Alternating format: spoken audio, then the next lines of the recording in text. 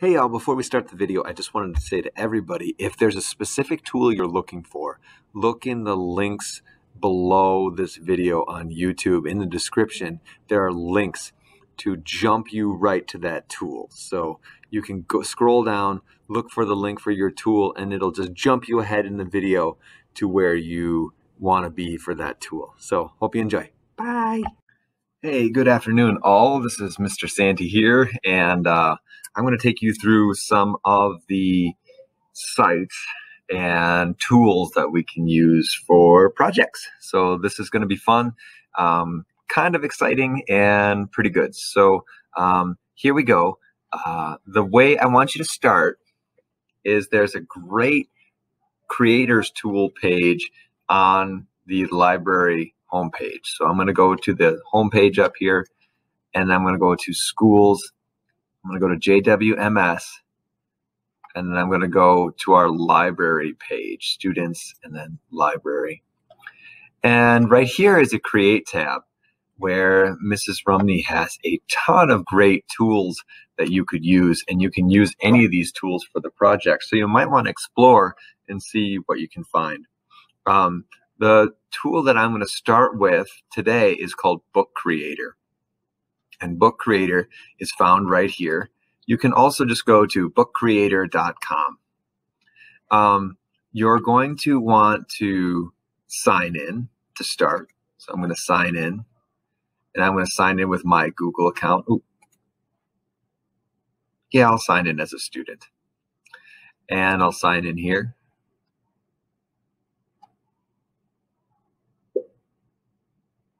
I guess I'll continue as a teacher. All right, so this is Book Creator. You can get start. You can read the tutorial and watch that. I'm just going to start by creating a new book. I can choose the landscape of my book, and a great method here is to use the comic book as well. I'm going to, I don't know if I should go blank or comic book. I'm going to go blank. So once I'm here in blank, I can click the plus, and I can import all sorts of cool things like images. I can search free images from Google. I can search maps, drives, files. I can embed website pieces. I can open up my camera and click allow and just take a picture of me. I can insert that picture in. And it's saving the image and inserting in there. I can use a pen to draw all over myself. I can't use the eraser. I can do all sorts of fun things. The cool thing about this is when I'm ready, I can add a new page just by clicking the right arrow. And then my page is here and can go forward. I can add text. I can do all sorts of other things. So that's the gist of Book Creator. I'm going to close out of that for now. And I'm going to go to another tool, which is a great graphics tool called Canva. Now, if you like Google Drawing is another great graphics tool I'm going to talk about. But Canva is a really nice one as well. Canva is listed right up here under graphic design. And the beauty of Canva is it has a lot of templates, a lot of beautiful ways to start. So once again, I'm going to log in, continue with Google, go here to my account, and I'm going to log in. I'm not going to go through all the tours, but you certainly can. And I'm going to choose some of these designs. Now, I have a design that I've saved from last time. This is a cool template. Looks like a Nintendo, an NES controller from the Nintendo Entertainment System. And then I can just go straight into editing this. I can change this image. I can go all around and rearrange things. I can take a new layout, which changes the whole design of the page. I can add different elements. I can change text. I can add photos and grids and all sorts of things. Anytime I want to edit an element, I just double click on it and start changing it. So kind of a nice graphic editor. So that's a very cool option for you. I'm going to go towards the next one here, which is another graphic editor called Google Drawing. Many of you are used to this one, but to start this, I would be in my Google Drive. I would start new, and I would go more and go to Google Drawings. This starts just a pretty standard editor, but there's some very cool things I can do. I can insert an image and then search the web for images, and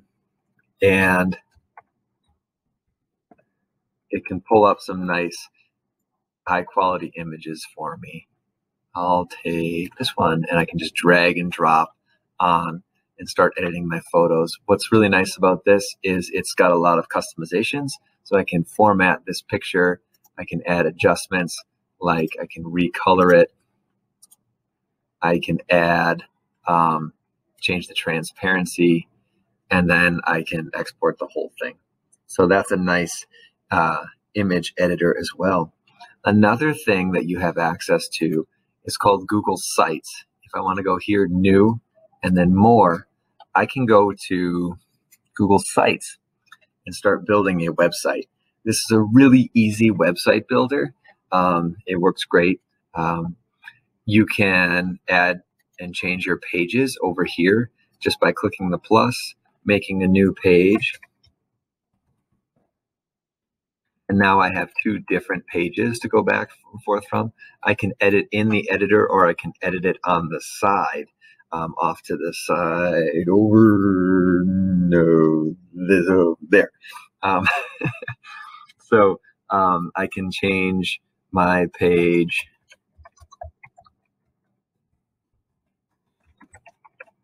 and I can start adding in elements very easily by going to the Insert tab and start adding in things.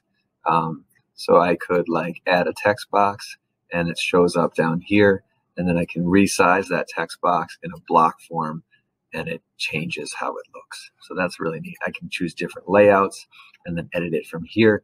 So it's a really easy site editor. And then I can take my preview and see how it would look on a website here. So I have my link automatically up here for my different pages, and I start editing. So that's a really neat thing. Another tool that you have embedded in Google is if you go new, more, you can go to Lucid Press, which is another powerful graphics editor with templates. It's very similar to Canva, has a few more different options, and you can do different things with it. I'm just going to go with student for right now. All right, so I can choose different templates in here, and there's all sorts of different options. Be careful, there's a lot of premium material in here. So if you look through templates, anything with a crown is going to cost you money. So you don't want to do that, or you might, I don't know. But I usually go for the free stuff. So I can choose a template like this, and I can just start editing it. Let's see, I'm going to go with, I don't want social media, I want for print maybe. And I want like a checklist, sure. And then I can start editing that template just like in Canva. So that one's called Lucid Press. That's an interesting one. Another one that I really like is PixlR. That's another graphics editor. So if I go back to wherever, yep, right here. And this is a photo editor, but you can also use it for graphics. And you can edit your photos and then put it back into Canva or anything you like. What you have to do here is you have to have an image. So I'm going to open up an image. Oh, I thought I had one saved. Give me 1 second.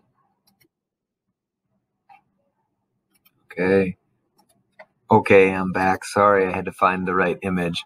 But I'm going to take my narwhal image right here.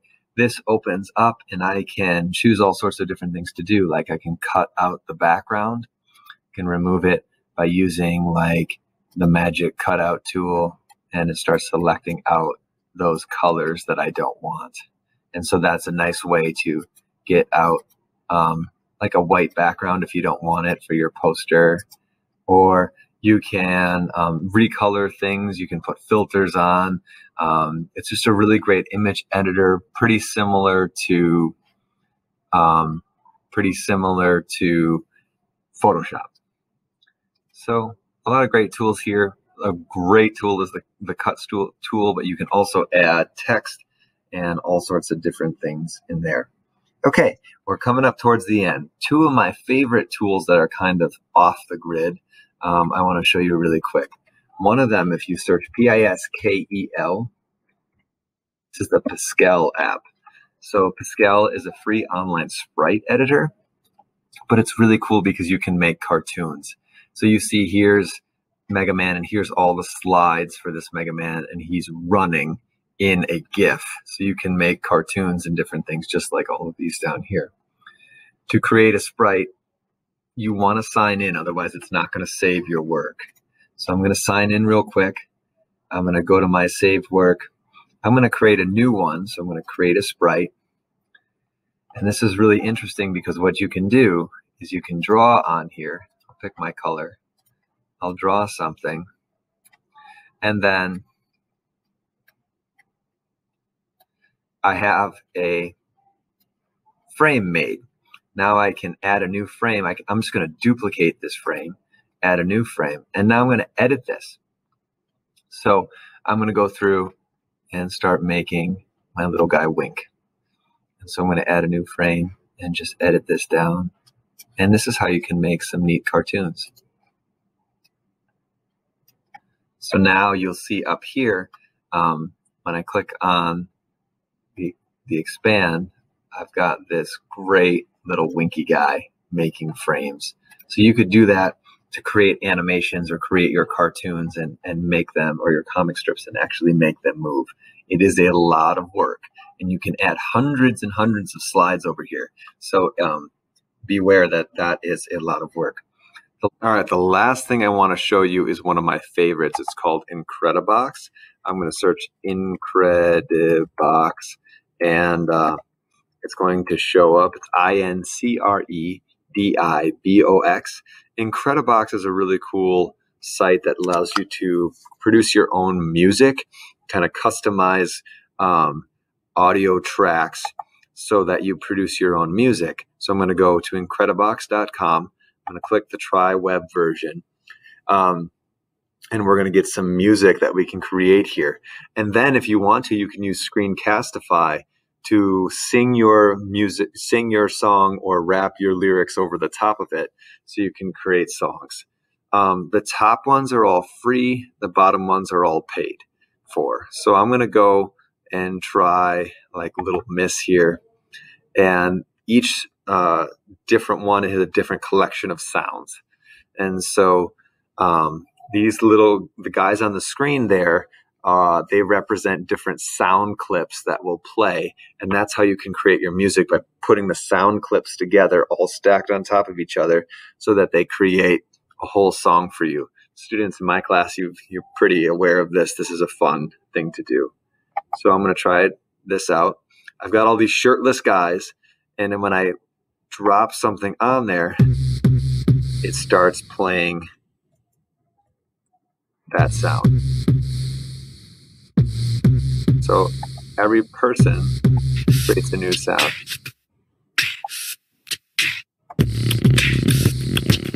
Oh yeah. So the more I drop on, the more song created.